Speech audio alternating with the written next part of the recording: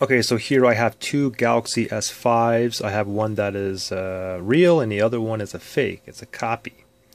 And what I'm going to do is I'm going to run the Antutu benchmark test to see what actual results you can get out of each of these phones. First of all, because the copy, I mean, both of these phones are pretty much identical on the outside.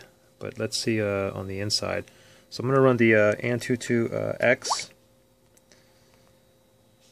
And this is the latest Antutu version. Basically, the phone manufacturers are not able to cheat.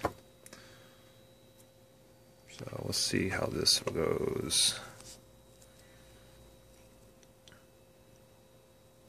Now this fake replica, I mean, you can imagine a lot of these are going to be on Craigslist. So if you guys are going to be buying phones off of Craigslist, you might want to be wary, because the fake one is almost pretty much identical to the real one. Here I paid like $130 free shipping, and the new one, the real genuine S5, I bought from T-Mobile, and I think I paid like $700 US, including tax. Okay, so pretty much you can see which phone is already running faster. This is the real one. This is the fake one. Even though I did start this one a little bit, about a half a second before I started this one.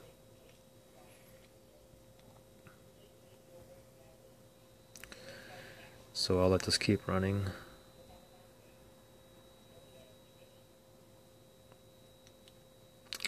And I've used my T-Mobile card in both of them.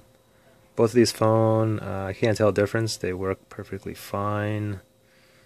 Text messaging, the sound quality, everything is, I mean, I cannot tell a difference. However, there's little things that you can tell. If you crack the back of the back plate open, you know the Galaxy S5 is supposed to be water resistant and dust resistant. And when you pop the back plate, it's supposed to have like a rubber seal on it. So basically, it's covering all the insides when it gets when it's submerged into water. The fake one doesn't have that rubber seal around it, but I mean that could be something they can easily do to make it look more genuine. But there's a couple other things like this fake one here. It has air gestures and all that, but it doesn't have the fingerprint scanner. So that's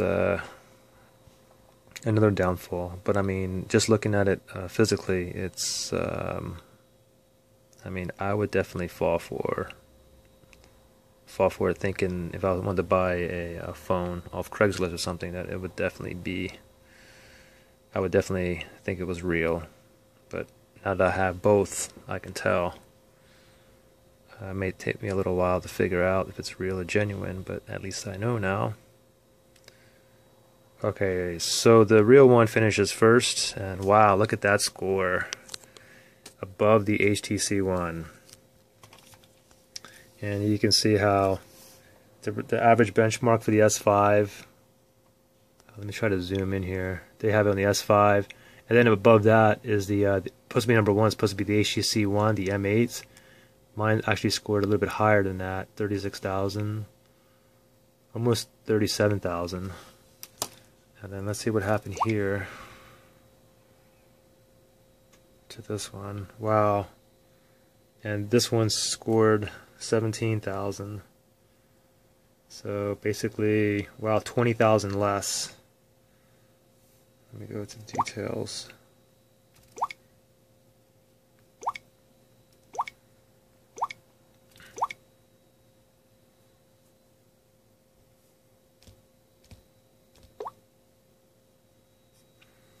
So that's pretty much it.